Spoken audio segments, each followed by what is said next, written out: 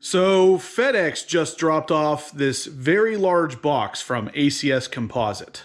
Let's see what's inside.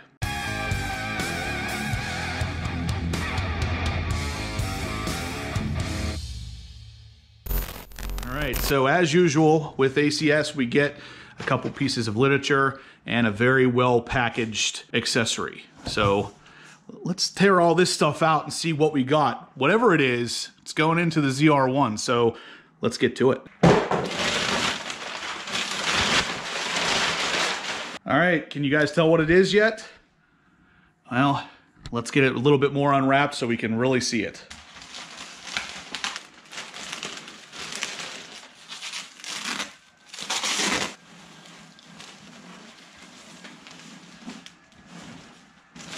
All right, so there it is, boys.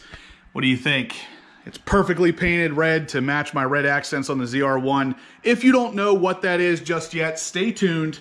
You're gonna find out in a second once we install it in the ZR1. Now, in order to install it, what we're gonna have to do is actually take the targa top off and go in through the roof and then slide it back over the hump that's right here in the C7. I'm gonna film it, I'm gonna show you how to do it. It's definitely not difficult, but there's no instructions on how to actually do it, so I'm gonna show you now. To get this thing installed, it actually comes with a bag of hardware here to attach to the waterfall to tether it down to the inside of the car so it doesn't become a flying projectile in the event of a crash. What we're gonna do is go ahead and set this up on the waterfall first, and then we're gonna go in through the top and place it inside and bolt it down to the cargo straps that are in the back hatch area of the C7. If you have the cargo area shade attached in here, you're gonna wanna take it out, which is kind of funny because here in a second, we're going to talk a little bit more about some of these areas where you anchor down the cargo shade, so stay tuned for that. But for this installation, this has to come out because that box is actually going to get secured to this cargo hook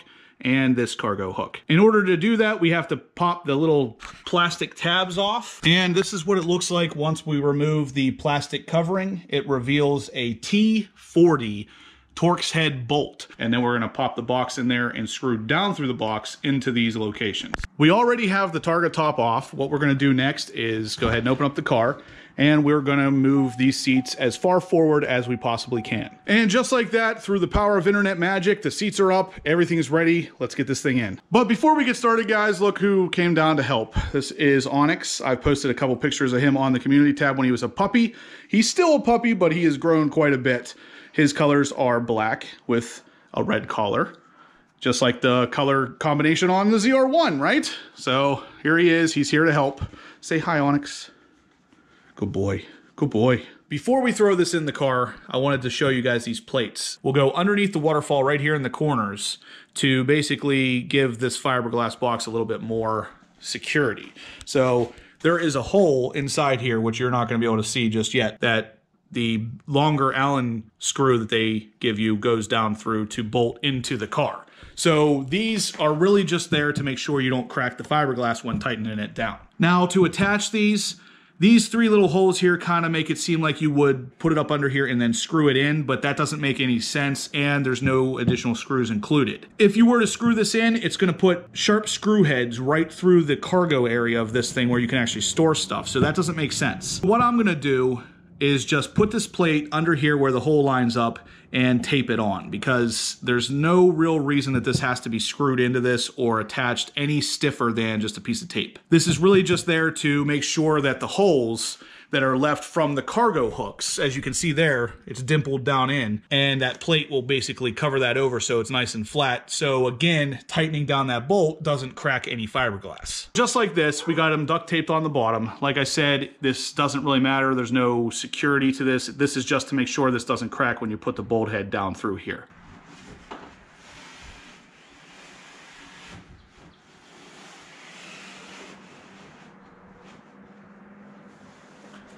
As you saw there, you kind of have to angle it in. So I angled in the driver's side first and then slid back the passenger side, but that is it. What do you think? I'm gonna go ahead and put the bolts in now, and we're gonna take the car for a ride and see how it looks. In order to make sure this is bolted down, you'll actually wanna come in here, and as you can see right there, I already have one bolted down on the driver's side. I'm going to show you over on the passenger side. You can lift up on the box a little bit so you can see the screw coming down through to direct it into the cargo hook hole. That way it's a little easier to get this thing bolted in. But overall, the installation is not too difficult. Doesn't really require a whole bunch of tools, but this thing is kind of large, so it's not heavy. It's a little difficult to get it angled in there quite right. Like I said, we came in like this. I put the driver's side in first, and then we slid the passenger side back. So we'll come in here with the screw, drop it straight down like that, and then you can kind of angle the box around, move it around a little bit. And if I take you around the back here, you can see that area right there where you see the cutout around the carpet is gonna be where the bolt will come down through, but the hole is down in there really small. So you'll have to move the box back and forth and around a little bit to get that screw to drop down through, and then just tighten it up and you're good. And the final product.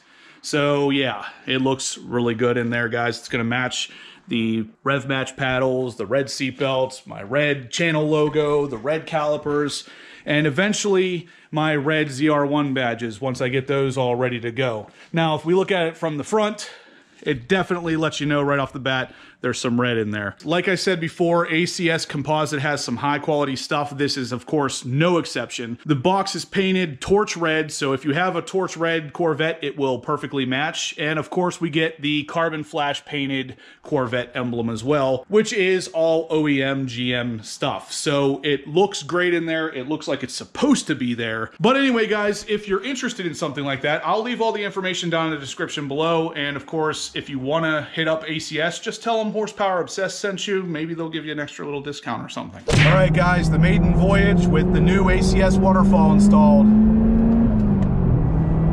What do you think? I think it looks pretty good. Like I said, it was pretty easy to install. Definitely an interesting piece. Definitely going to be something that's going to be the talk of the town for the car shows. So it's neat. I mean, it adds a little bit of a Corvette feel, and it definitely gives the interior some extra color, a little bit more pop, I guess. But I'm gonna give it a big thumbs up, like I always do with ACS stuff. I just want to give a huge shout out to Jonathan and all the guys over at ACS Composite for hooking me up with stuff like this. The car, somehow it takes the car that's already basically perfect and makes it even better. Give me a big thumbs up if you liked the install, if you liked the ACS products. Leave a comment down below if you have any questions about anything we did today. I'm always open to hearing from you guys, so if you want to send me an email and start up any kind of conversation about the Corvette or anything we did in any of my videos, my email is horse.power.obsessed@gmail.com. Like I said, I'm happy to hear from you guys. So while removing the cargo net area here to install the ACS Waterfall, I noticed that this little holder piece was broken. Normally there is a little tab that sticks out right here so the cargo net can fit down over it, and this holds it tight. If we come over to the driver's side, I'll show you what I'm talking about. This tiny little tab right here is broken off. Now, I actually didn't do it. It was already broken before I even got into it. So I'm gonna go ahead and show you how to replace that. Now, it's actually a lot easier than you'd think. Because of where it's located, I would have thought this entire plastic piece had to come out, which would have been a real pain with the waterfall and all that stuff already in place. But surprisingly enough, this actually comes out by itself. So since this is already broken, it doesn't really matter what we do to get this thing out because it's broken. For me, I would just take a pair of pliers and you can actually open them up inside instead of squeezing them, and you just turn just like that, and then it will come out. So this is all the piece is. Now, I have the new one all ready to go on here. It was literally $8 and some change. I'll link it down in the description below if you guys are interested in these. It's right from Amazon, so you'll get it in 2 days as well. And if you use this cargo net area, it's kind of imperative that you have this. Plus, I just hate the idea of having anything busted or broken in my Corvette. And here's the new one, guys. That's the part number for the piece right there. I will also link that in the description down below in case any of you guys are interested in getting one of these for yourself. As you can see, it's the exact same piece, only it's less broken than the stock one we just took out. To put the new one on, we're just gonna snap it right down into place here, and then we need to quarter turn it. And to do that, since this is the new one, we don't wanna mark anything up, I'm gonna put my pair of pliers through a microfiber towel, squeeze around that piece that broke off the other one, and turn it till you hear it pop into place. Now it's good to go. I'm glad GM made them easy to replace because they probably knew they were going to break a lot. But if you guys are interested, like I said, down in the description below, and now you know how to change them. All right, guys, that's going to do it for today's video. So like I said, we got the ACS Waterfall installed. We got the new piece back here for the cargo net area installed. two kind of important pieces, in my opinion. I think the ACS Waterfall looks fantastic. ACS Composite really makes some fantastic quality stuff like we talked about before on the channel. I have all kinds of ACS pieces on the car, so I'm no stranger to the quality of the products that they create. Now, as far as replacing this little hook here for the cargo net, that's something a little different. I mean, that's GM quality stuff, which is usually pretty good. But in this case, that thing is such thin plastic, it's bound to happen sooner or later, especially if you leave that cargo area on when you put your Targa top in, because it kind of puts pressure against it. Anyway, thankfully, it's not horribly expensive and it's pretty easy to change. Like I said, you don't have to go popping a bunch of interior pieces out to get to that part. So I appreciate the design as far as that's concerned. All right, say bye, Onyx. Say bye, buddy. We're all done. Oh, he's saying bye, guys. Click like. Give me a thumbs up if you want to say bye to Onyx.